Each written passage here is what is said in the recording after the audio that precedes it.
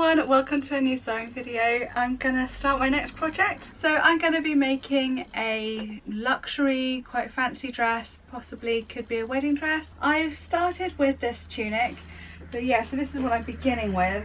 I've basically just spent the last half hour or so cutting off the outer layer of a tunic, and I've just kept the lining. So I've kept the neckline here. I had to cut out a section of this dart here because one of these crystals had been sewn into it, and I just know that's going to break a sewing machine needle when I get to adding all my details. Again, there's one here, so I'm going to have to be careful of that.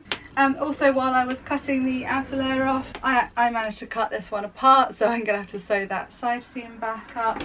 And I kept this detail on the back, but again, because you can't always see what you're doing, I did cut into it here, which is a shame because that did look pretty, but I wasn't sure if I was going to keep it at the time because the person who made this originally used a green pen to mark out their design. I'm still in two minds. I might just cut this whole bit out, but it's just so detailed and beautiful. It seems a shame to, really. So yeah, this is a bit of a different method. The darts are already in place, which will hopefully save me a bit of time in the making of it, although I still think it could do with a bit more shape at the front actually. So yeah, I've got this to sort of mend here. To layer over the top, I will be using some of the fabric that came off the outer layer. Obviously it's all in different pieces.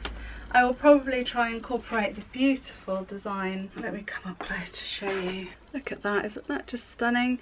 So I'll probably try and incorporate that into one of the lower layers, but I'm sort of planning on going more, starting yellow and going down to sort of creamy white at the bottom of the dress, which I haven't gathered that fabric yet, but I'm hoping I've got enough around this room in my stash. What else do I have? I have a pair of salwar trousers. This lovely, very soft fabric, so I'm going to use that. Oh, my battery light's flashing. What else do I have? Oh, and just a random piece of chiffon. So I'm definitely going to need a lot more fabric than I've gathered already, but that's what I've got for now, so that's what I shall get started with. And I hope you enjoyed watching this video. If you're new here, what I tend to do is I speed up a whole load of bits, otherwise it would just take days and days to watch this video. So I speed up some, I talk you through other bits, and hope you enjoy watching.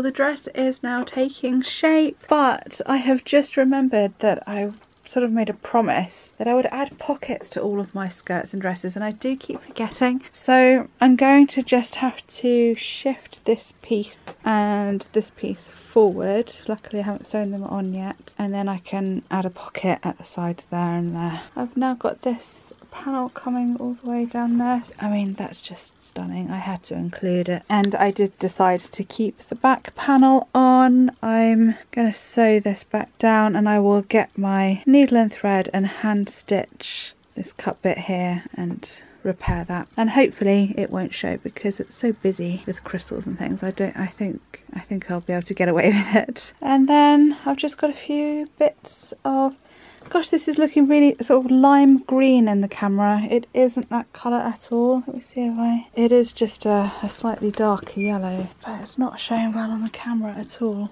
Yeah, so there we are. We're making good progress, I think. I've run out of fabric, so I found this piece of material that I'm just going to use the yellow bit of. I think it was planned to be part of perhaps a layer of a tunic, because I'm guessing that's the neckline. No, I'm just going to cut it off and use the yellow because that goes quite nicely with the colours that I have.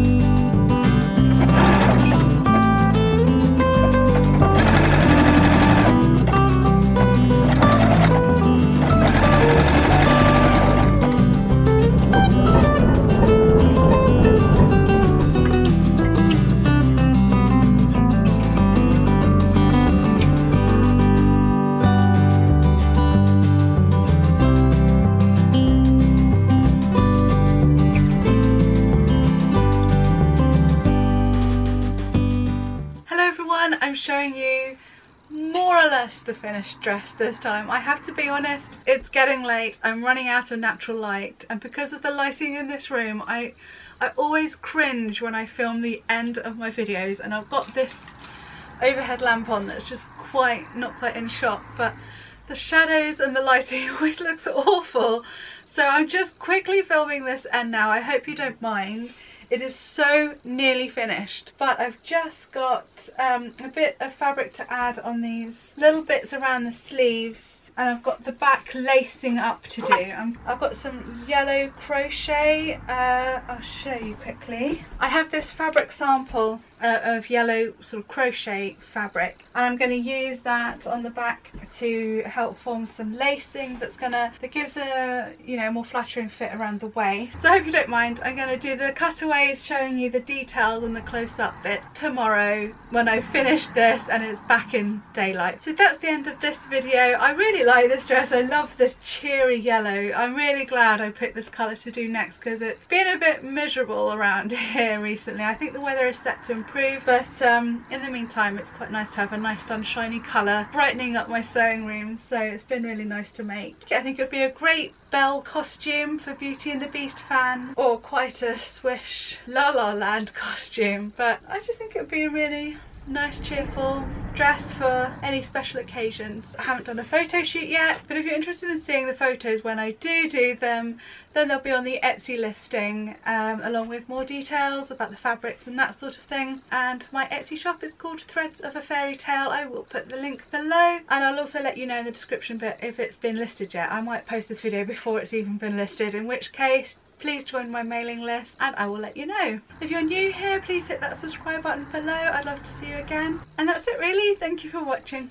Bye.